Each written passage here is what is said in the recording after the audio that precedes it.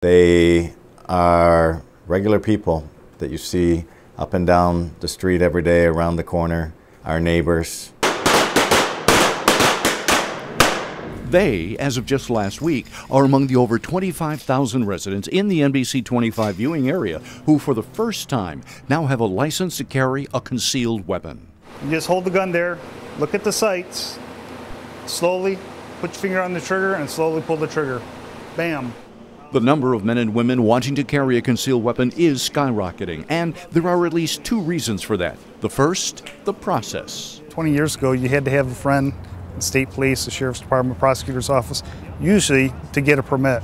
Now, unless they have something criminal against you, they have to give it to you.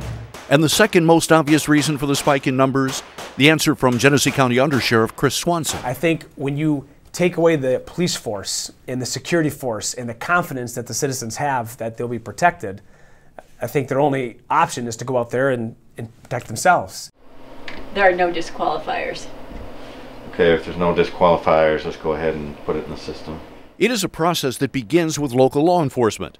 Grand Blanc Police Chief Steve Solomon. I think we're doing a pretty good job of screening applicants so that those people who want to purchase a weapon, a pistol, are allowed to without being unnecessarily obstructed.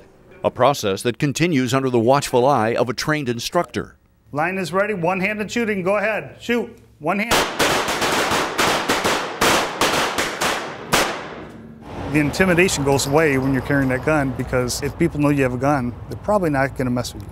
Go ahead and load your guns. Precisely why Fenton's Crystal Harris is taking the required gun safety class before getting her license. Leveling the playing field is what I would like to do. I'm applying because I've had a knife pulled on me twice. 3 men demanded my wallet, kicked my teeth out. A concealed carry permit will allow me to protect myself and my family. Thought I did pretty well. I think that I would probably put someone down. I don't think they'd think twice about coming after me if there was someone else standing around. It's not the amount of guns that are out there, it's the amount of guns that are in the wrong hands that's a problem.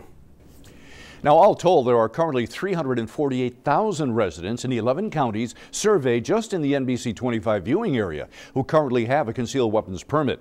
220,000 of that total are men and women who've applied for the very first time. Also worth noting, there is a wide margin county to county in the number of new concealed licenses issued in those counties surveyed. Clare County has the least, 657, while Genesee County the most, 11,510. In the studio, Bill Harris, NBC 25 News.